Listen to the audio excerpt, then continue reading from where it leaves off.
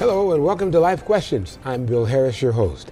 As you perhaps know by now, this is a program that addresses your questions about life after searching the Bible for godly solutions.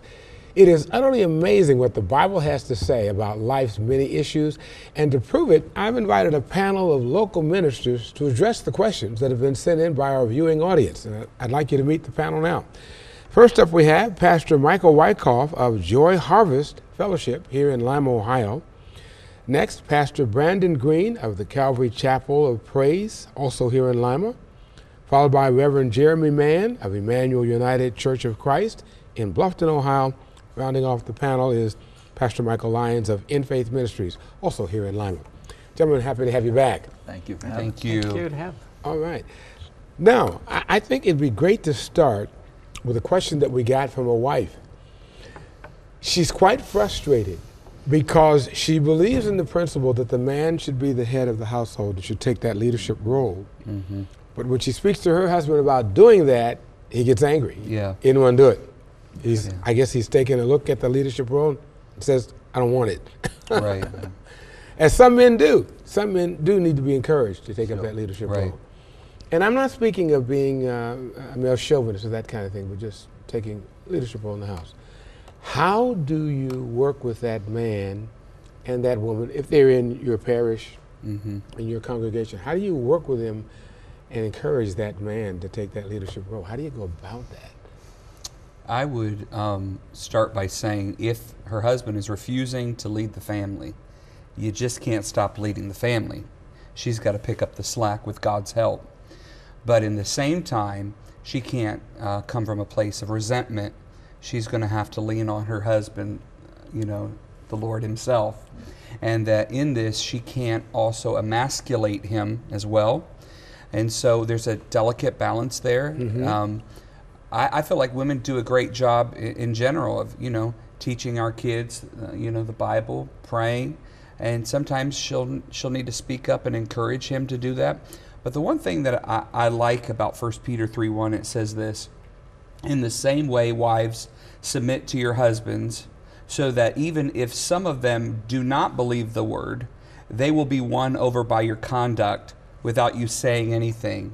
And I think it's all about the attitude of the heart. And if she's nagging him, he's going to just continue to maybe be rebellious. I don't know where this is coming from. Maybe you just be passive. But if she could help draw it out of him, I need you to pray for me. Our kids need to hear you bless them. Our kids need to hear from you, Dad. And continue to foster in that way, so it's not coming across abrasive and overbearing. Mm-hmm. Very good. Yeah. Anybody else on that? Well, I mean, the question I was wondering, first of all, was it coming from a point that both were believers and that they're both saved in church, and obviously that counsel obviously works really well if they're both believers, and that's a good thing. That's to say, because you can now speak to the man and he can embrace some of that conversation of understanding the stewardship when you bring a biblical principle to them, and you can bring them together with that in mind. But now, if sometimes they're unequally yoked, that becomes even tougher. It does. If she is serving and loving the Lord, and he's still trying to find his way to that place, that makes it a little bit more tougher. But in either event, I do believe it's important that the wife understands her, even though she has the knowledge of knowing that this is what the house needs to be built on, some of your leadership, I'm still going to function with the wisdom of knowing how to submit and honor you as you get there. So I believe in her obedience to just kind of still be faithful to the things of God. Yeah. Submit and honor her husband. It allow her witness to lends itself to opportunities to plant those seeds of how she would like for him to continue to step up. So very important that the wives always keep that proper honor in place, and knowing that, find his strong suits, celebrate those. That's right. And in doing so, that she'll find out that even though he may seem a little bit less strong in some areas, he has areas that's stronger, and so elevate those and make sure that he's able to see that and know that, that they're there to complete, not compete, and it will strengthen him. Yeah. Well, what do you do in terms of discipleship for husbands, in terms of teaching them to be better leaders in the home? How do you build a platform to attract men to that? Well, I think one of the first things we need to recognize is that we are all men sitting at this table, and have wives that we want to encourage as well. But I think there's a mutuality in relationship, and there's a communication element there. We celebrate in the church all the time that there are many gifts and many talents that we have, and we're encouraged to share those gifts and to share those talents. And I think it's a little foolish maybe to think that all men were given leadership talents and women were not. There are certainly female leaders within the church, which any pastor would recognize and celebrate. So I think it's that encouragement element, finding those elements where this individual, this husband, has strengths, and encouraging those and highlighting those, and pointing out that, not where you're failing, but rather where you're succeeding. Right. And how you train that up with regards to discipleship, and as a pastor, I think, is to encourage that element of communication. Not to bring in a whole nother topic, but divorce rates are up. We could talk about that. I think one of the reasons is that communication in couples is breaking down, and openness and honesty and all those elements that you do find in Scripture that encourages communication, because the passage that you brought up, the passage from Ephesians, says something similar. Wives, be subject to your husbands. But when you continue to read, it says also that those husbands are to treat their wives well. It's mutuality, and not just a top-down system. Right. Very well put. I would just add one other thing, and I think those were excellent. The love, you've heard of the Love and Respect series.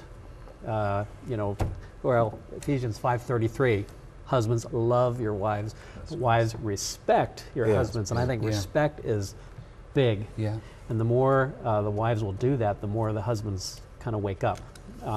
But the big thing also is prayer. One of the things that I have found in my life to be so effective with my spouse, with myself, with my kids, is to pray this prayer that Paul prayed in Ephesians chapter 1.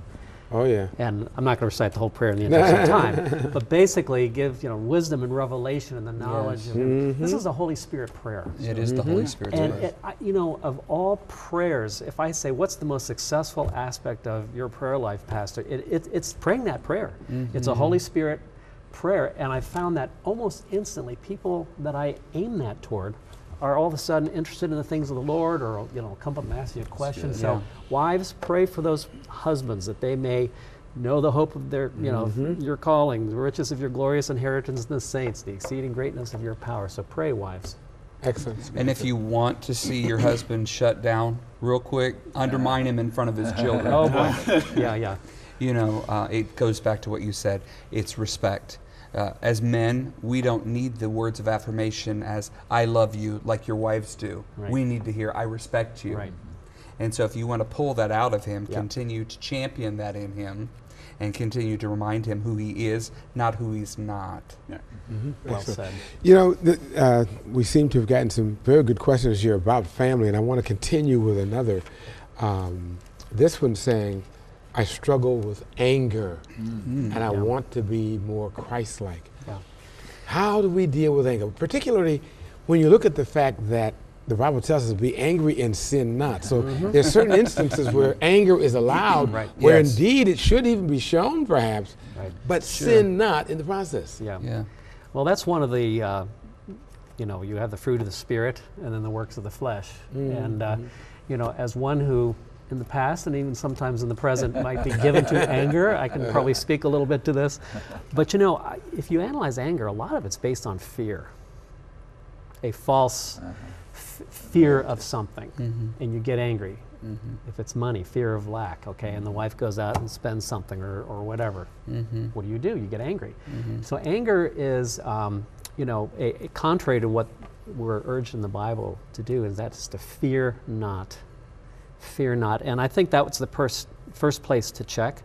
I'm sure there's a ton of advice that we can give on fear, but it's really wrong thinking. It really, you are believing a lie. Anger, much anger is based on lies, believing a lie. And when you believe a lie, you empower the liar, the devil. Right. Luke 6:45 says that a good man brings good things out of the good stored up in his heart, and an evil man brings evil things out of the evil stored up in his heart. For the mouth speaks what the heart is full of. That's right. Our heart is a container, and I believe the question said something about quick to be angry. Anger is a secondary emotion. It's not a primary emotion. The primary emotion is grief. And so what I would encourage you to do, if you have a pattern, we're talking about pattern, we're not talking about isolated instances, but if you have a pattern of anger, perhaps maybe it's time to seek out pastoral counsel or talk to a Christian therapist and explore what is it in here that wasn't healed? What is it that's wounded? Get that stuff out of there, because it's sitting within the container of your heart, and it just finds a way to just spill out. And as you get those things out of there, get them healed, you'll find that you won't be so quick to be angry any longer. Very good. Yeah. Very good. I think, you touched on anger and a root of it maybe stemming from fear. I think another place that anger finds its birthing place is an individual who's pretty strong in pride. Generally, if there's something that you're willing to get so angry about, it's something that somehow you feel you have a leg up on it, or somebody's disappointed you or let you down or mishandled something that you tend to think needs to be at another place. And disappointed you in where you are or what you've expected. And so I think if we can probably coach someone to try to work on your place of humility and being humble. You get low. And the lower you get, the less angry you'll get. And so if we can get an individual to focus on them being low, so when anything's happening, you're not nearly as frustrated to a place of anger or disappointment. So if you can focus on getting yourself a little bit low, thinking less of who you are and how you perceive any moment, you'll find yourself being less angry. Did you want to add to that at all? No? In Scripture, we talked about this a little before, but Scripture, you find that even Jesus was angry at times. There is an anger that comes out, and we call it righteous anger. And we make that differentiation, that when you're applying anger to the situation, whether it's yourself or you're witnessing it from others, to try to make that differentiation between, is this anger coming from a place that is self-involved, or that it's selfish, or is it a selfless type of anger? And that it is okay to be angry. And one thing we haven't said maybe yet is that it's okay to be angry at God too. Look at the Scripture examples of all these different people that people were pretty upset with God. And God responded with that and said, you know what, I still love you. And I think it's okay to recognize that love is always the constant, even in anger. But I'll say it was really important because it was very cathartic for the psalmist to get it out there so that we could speak it. We can say, I've got some unmet expectations. I feel I'm let down, so I'm disillusioned. Now I'm depressed. Now I'm discouraged, and all these things that, if you will get them out on the table before the Lord can come and comfort them. But you can't do anything with an angry person. You got to get those things out so that God can bring healing to the grief. Well, and I'll say this last. The last thing that the question was asked, I want to be more like Christ. And if you're trying to, and that's where that humility come in. He's let this mind be in you, which is also in Christ Jesus. This is the mind of humility. So if you want to be less angry and you want to be more like Christ, that is nothing but a formula for humility. You want to get lower, and you'll move yourself more into the nature and the flow of Christ, and you'll be able to be less angry. Excellent. We're going to take a break right now. When we come back, I'd like to deal with another powerful issue, the issue of forgiveness. Yes. We'll take we'll take up that issue in just a moment, right after the break. We'll be right back. Amen.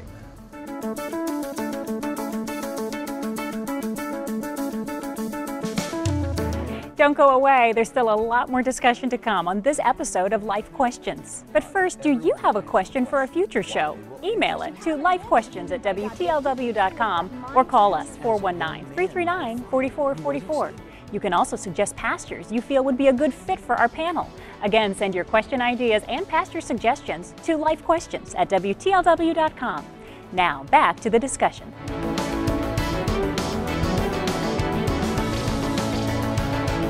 All right, we're back, and we're discussing some really good family and home life issues here today from the questions that we received from you and our audience. Another question about forgiveness. How do I deal in forgiveness? And some people saying that, I'll forgive you, but I'll never forgive you. Yeah. What about that whole issue of forgiveness? Wait, before you answer that question, one thing that always comes up is, but you don't know what they said. You don't know what they did. You don't know how they made me feel. Very true. Yeah. Very true. Well, forgiveness is not a feeling. If you're waiting for the feeling, That's you're good. never going to forgive. Forgiveness is a decision, and you make it, and after the decision, you may feel angry, you may feel resentful, but it's just like anything else. I decide to accept Christ. We make decisions all the time when we don't feel like it. And so forgiveness is, I think a lot of people say, well, I will forgive when I feel like it. That'll never ever come. No. And by the way, it's a faith thing. Yes, it is. You accept Christ by faith, you forgive by faith. Yeah. And afterwards, you may still feel the feelings, but you have to say, no, devil, I'm sorry, it's the thoughts from outside that are saying, well, look what he did. Look how he made me feel. Say, nope, I made the decision to forgive. That is a decision. I am sticking by it. And you resist the devil, he will flee. And after a while, those thoughts will decline. And there are things that's happened to me decades ago, okay? Back then, very frequent, it would come back and I say, nope, I made the decision. That's right. Satan, That's go your right. way and bother somebody else That's with right. this.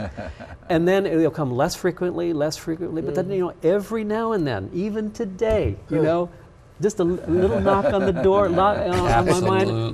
Nope. Yep. But the feeling will go, the bitterness will go away, but you first have to make the decision and take the step to do it by faith. And that's one thing you just brought up that we hadn't brought into the whole thing of forgiveness. Bitterness. Yes. Yeah. That bitterness. Yeah.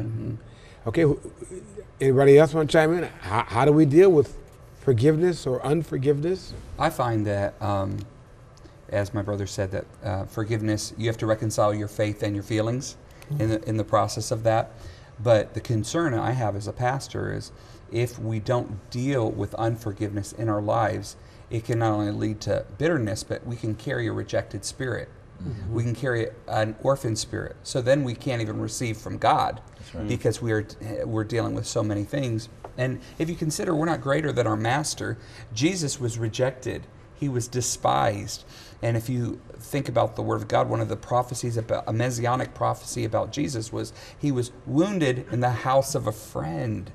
It's because our expectation is upon the greater the relationship, the greater the expectation, the greater the opportunity for somebody to let us down.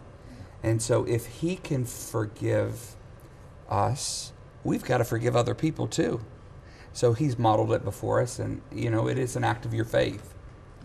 Very good. Some people feel that, when it comes to certain sins, they have a right not to forgive. Adultery being one of them. How do you counsel somebody when they feel betrayed by their spouse because of an affair? And now you're being asked to forgive them. I think to a degree, and to kind of flip the question a little bit, sometimes we seek forgiveness as a form of permission. That if I am being forgiven for something, then I am allowing that to be a thing. So for the person who's offering that forgiveness, it's difficult to give it because I don't want to affirm what was done. And I think that's where we end up struggling. And I think it's something that you work at. It's something that you work on, and it's not something that happens. Someone who says that they're quick to forgive, but they don't necessarily forget is absolutely right, because Right. you aren't expected to forget Yeah. that the wrong has transpired, but that I am forgiving. And when we look at Scripture and we talk about the Christ offering life for forgiveness, for the purpose of forgiveness, Yeah. that forgiveness is something that's long lasting. But the betrayal is still something that we talk about every time we come up to Easter and we share that Easter story, that there was still that element of betrayal, and we have not forgotten that. So I think, when you talk about it and from that personal standpoint, you're talking about adultery, that's not something you're going to ever forget. And trying to find that forgiveness is going to be a personal struggle, but understanding that there is a differentiation between the permission and the forgiveness and the work that's being done internally to find that loving place again. I see God as a role model here in the Old Testament. He had to forgive Israel for something they had done. Yes. And he said, I forgive you for my own sake. Yeah. Exactly. Isn't that interesting? Yeah. Yeah, it's For very my good. own sake. Right. Which lets us know that bitterness is not worth harboring. And that Yeah. if you do so, it's to your own detriment. Could you speak to that? Well, I could speak to that, and I'll give you two parts on that. So, absolutely. Well, so God had to forgive us because I want to love you, and I can't love you like I want to love you, and you have what I want you to have, if I don't forgive you. So when He said, "I forgive you for my own sake," He said, I want you to have my name. I want you to have the life that I have for you. So I'm going to have to forgive you in order for me to have the fulfillment out of your life that I've created you for. When I think about forgiveness and the forgetting, you have to understand the fact that the reason I'm not forgiving is because I've been hurt. I've been wronged. I've got a pain. I don't have to forget. The forgiveness is to remove the pain. So even if I remember, forgiveness now should have already remedied the hurt of the pain. It's okay if I remember, as long as I'm not feeling the pain anymore. Right. It's like being cut.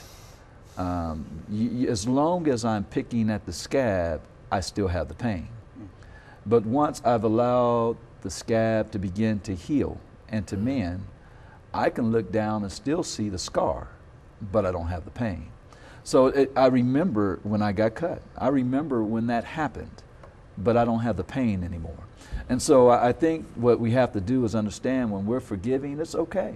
You can remember, but receive the gift, because that's what it is. It's a gift of forgiveness that removes you from the place of pain. And when you hold it, then you're not allowing yourself to receive the healing that comes with this wonderful gift of forgiveness. A lot of times we hold ourselves into a place of something we've done. That's what I was going to get into. Lack of forgiveness of yourself. Something we've done. And now we've held ourselves to a place that we don't even want to forgive ourselves. And so we keep ourselves in that place of condemnation. There are people who have refused to go further in life simply because they forgive themselves for their past. And so we're stuck in that place of pain. That of what I've done, how I've mishandled my kids, mishandled my wife, mishandled my life. Now I'm still stuck in that pain, that place, until I've allowed myself to receive the love of forgiveness that I have my own. I have the power to give myself. How do you forgive yourself? Is it something you say to yourself? Is it something ritual you have to go through? How do you forgive yourself? It's coming into fellowship. That's what the table is all about, the communion table. It's a beautiful reminder that the reason we get to celebrate at the table is because Christ suffered on account of me. That the same night that He broke bread, He was betrayed. He had to deal with all of that. And so if He brings me to the table, He's saying, I want to fellowship with you because I am invested in you, even though you are the reason while I was wounded. And who are you to not forgive yourself if God forgave you? Who are you? You know, I've heard this through the years that 8 out of 10, 7 out of 10 of doctor visits are not because they broke a leg, caught a cold, or whatever, but it's bitterness, self-condemnation, unforgiveness, that they've actually now clinically and in labs proven how bitterness and unforgiveness actually causes the hypothalamus to secrete something, and it messes up something else, but it releases cortisol, adrenaline, which we have when fight or flight happens. But when you're constantly stewing on bitterness and stuff like that, you have a physical disease brewing in you. And my best friend years ago told me his wife was going to the doctor for surgery after surgery after surgery. And on her 11th time, the doctor told him, you know, it's people like your wife that keep me in business. He said, Good. You mean to tell me my wife doesn't have to be here? He said, no, if she would deal with that internal stuff. Yeah, forgive God, forgive yourself, forgive others. I've seen and heard many testimonies of people being physically healed after they've forgiven. Isn't that something? I dealt with anxiety for almost a whole year after my dad passed away, and the doctor said it was post-traumatic stress. And I had to realize this thing could either be a part of my life, or I could allow the Lord to begin to heal what was going on subconsciously within my heart. And so it was a decision to take the Word of God and confront the things that I believed internally that I needed to deal with. Some of it had to do with unforgiveness. Some of it had to do with fear. It was all fear-based, but all of this was an outward expression of what was going on within the heart. A lot of people that I've seen, you know, they're in panic attack. It's dealing with trying to control things. Well, you know, that's exhausting. And so they go to the emergency room, they get EKGs, and all of it results in, you really just need to deal with your heart. The heart of the matter is always the matter of the heart. Yeah. That's a good The one. heart of the matter is always the matter of the heart. I like that. Very well put. Anybody else wanted to add to that? Well, No? no, Go ahead, I go don't know ahead, what time. please, go ahead, we have time. The one thing that I found effective in myself and other people is to go to 1 Corinthians chapter 13, verses 4 through 8. We hear that at weddings, love endures long, love is patient, love is kind. But you know, if you meditate on that, and you keep meditating on that, we talk about how can I be more like Christ? There's no quicker way than to do that than for 30 days, just for a half an hour, just meditate on 1 Corinthians chapter, the love chapter, verses 4 through 8, especially the Amplified Translation. Love endures long and is patient and kind. You know, you think, well, I'm not that. But you know, after about a week or two, you'll find out that you're responding like Jesus. Because you're meditating on it. And this is going from theology in your head, and it's getting down into your heart. That's what meditation of the Word of God will do. It'll change you. And it'll actually, your reflexes will be Jesus reflexes instead of flesh reflexes. So you're saying that, in essence, one of the ways of dealing with forgiveness, one of the ways of healing yourself or medicating yourself, is to meditate on Scripture. Meditate on Scripture. You be transformed by the renewing of your mind. Out of And the that's heart something you got to do. flows the issues of life. So if you can get it in your heart, it should be flowing in your life. Let the words of my mouth and the meditation of my heart be pleasing and acceptable.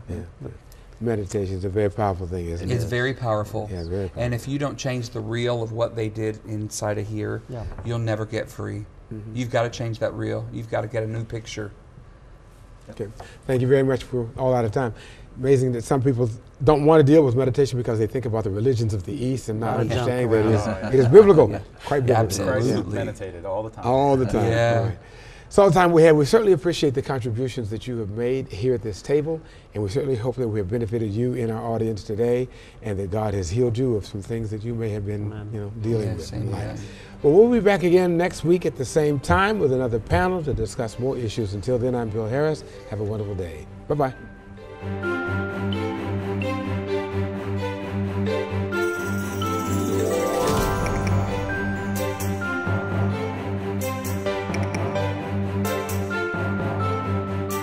You've been watching TV44's newest locally produced program, Life Questions. Now we'd like your feedback. What did you enjoy about this show, and what would you like to see more? Perhaps you have your own questions you'd like us to pose to our panel of pastors in a future show. Submit your questions now by email to lifequestions@wtlw.com or call us with your thoughts. We are able to discuss relevant topics with local pastors right here in the TV44 studio thanks to your financial support. Now is an excellent time to make a one-time gift to TV44 or consider becoming a monthly donor. 100% of your donation stays right here at TV44 and is used to spread the family-friendly, life-changing message of Jesus Christ. Secure donations can be made online at WTLW.com, by phone, by mail, or in person. Again, share your questions for consideration for future shows or just contact us with your comments at lifequestions@WTLW.com.